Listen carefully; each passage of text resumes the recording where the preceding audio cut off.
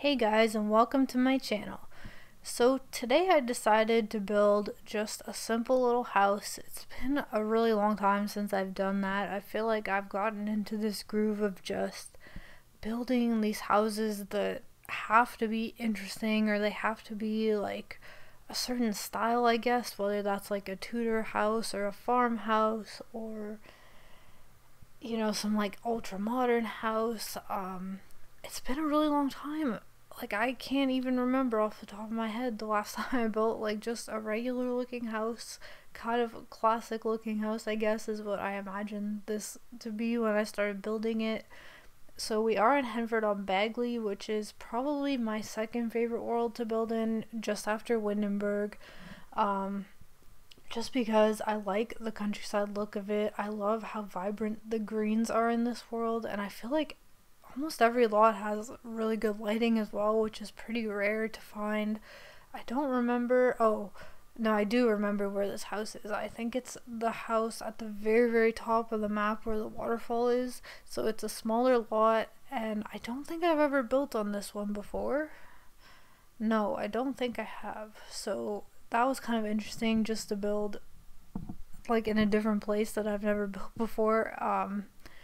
Yeah, this house is, like I said, kind of simple. I got inspired by a build I saw, I want to say on Pinterest. It was just this little cottage kind of house. It was all white, which when I saw it I was like, oh, that's kind of pretty, but I don't think I want to do something just white, because I find with my reshade, for some reason, when I do white like wallpapers or windows or stuff, sometimes it gets kind of glowy looking. So I decided to add this brick as well and do a black roof, just to kind of make it a little bit more interesting than just a totally white house. I used a lot of the coastal set from Hey Harry for windows and doors, and then I also used the Greenhouse Haven kit here for the little sunroom. And I'm still obsessed with the windows that came with that kit, because for the longest time I'd make these fake like screen-in porches because we didn't have anything, not even CC, that had like that screen detail on it. And when we got that kit, I was like, I need this immediately, not only for the plants and the gardening stuff, because as you all know if you've been here for a little while, I absolutely love plants in real life and in The Sims. And I also almost always have my Sims be gardeners, just because it's a good money maker and just because it's kind of like a therapeutic thing in my mind. So yeah, that was definitely a kit that I was very happy with, more happy than I was with the actual plant kit, which is kind of funny to say, I guess, but I'm not a fan of that one, to be honest. Except for the one hanging plant in that kit, because that one's really pretty and I use it a lot. But honestly, the rest of the plants I'm not the biggest fan of. I think like they went a little bit too like maybe crazy with the plants in that kit. Like, I would have been happy with just some basic looking plants that you could use anywhere. I feel like the ones in that kit are very stylized to like different things, and it doesn't work super well altogether, in my opinion. I don't know. I still recommend it just for that one hanging plant, and I feel like some of the smaller plants in that kit are also okay. But yeah, it's not my favorite, and the furniture that came with it is not my favorite either. Honestly, the Greenhouse Saving Kit is just way nicer, in my opinion. So yeah, even the fencing and all the like railings and stuff, that's all from the coastal kit as well. I really like this fence. It's really unique, and I feel like it worked really well with this build. In fact, just the whole outside of this build I'm really, really happy with. I feel like I normally struggle a lot with not landscaping, but with furnishing the outside. Like, I just don't ever know how to lay it out unless it's a really small lot and you don't have a lot of space. So for this one, I decided to fence it in. I added a small pool. It's honestly a pretty mature yard. Like, there is a child that lives in this house. They have a little swing set. I tried to fit the playhouse with the sandbox, but it didn't fit. I think that would have been really cute as well.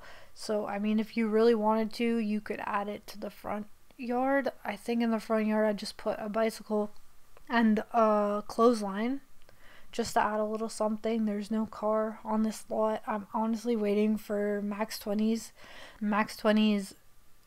car CC pack to come off early access, because I'm gonna be so happy to be able to furnish like garages and stuff with actual garage furnishings.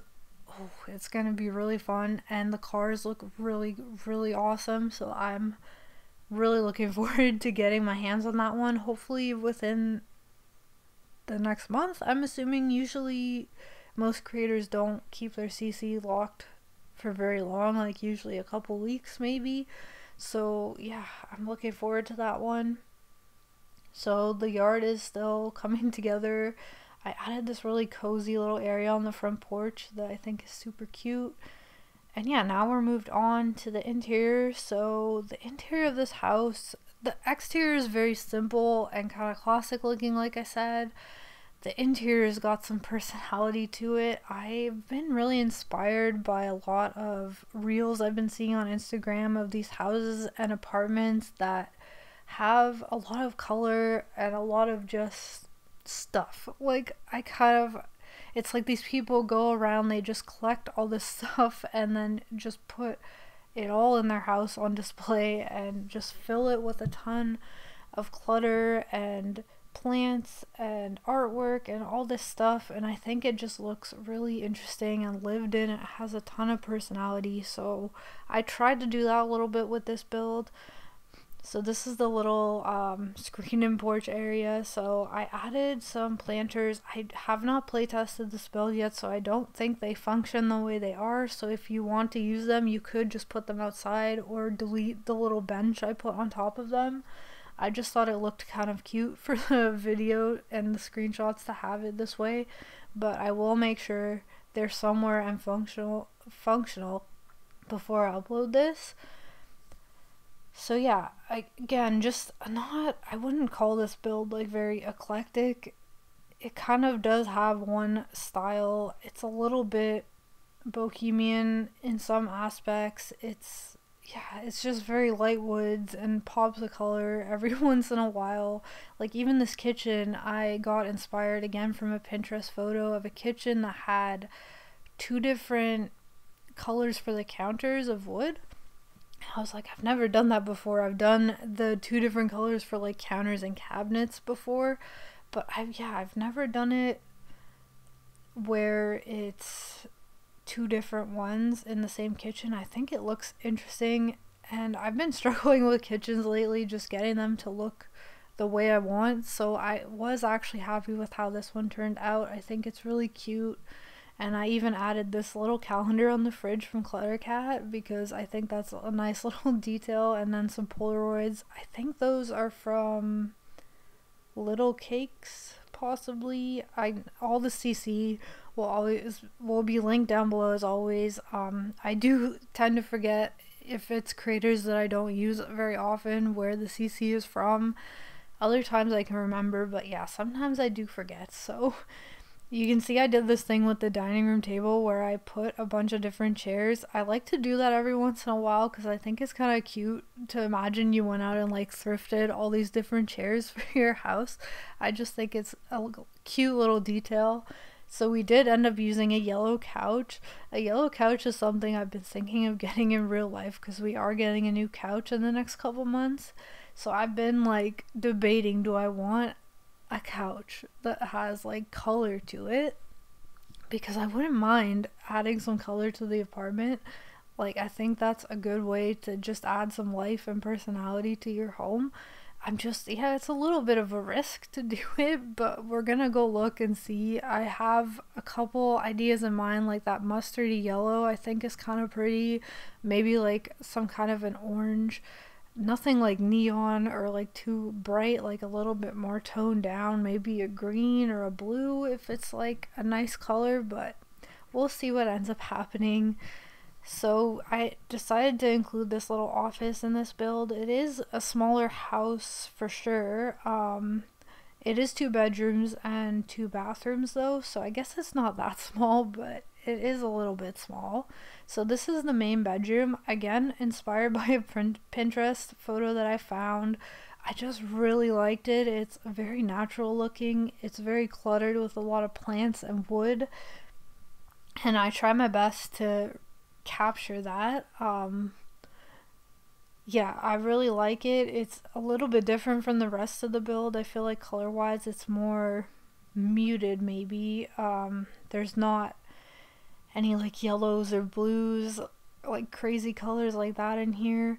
Those shelves are from Sim from his new pantry set. I'm not actually sure what it's called. Is it just pantry? Like, I'm actually not sure. That's surprising. Usually I know.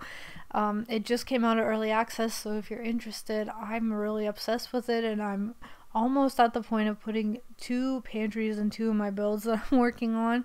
The clutter that comes with it is amazing, and I think these shelves are really versatile, which is something I always say about Sim CC. I feel like you can just put it and use it in places that it's not intended, and it always looks really great.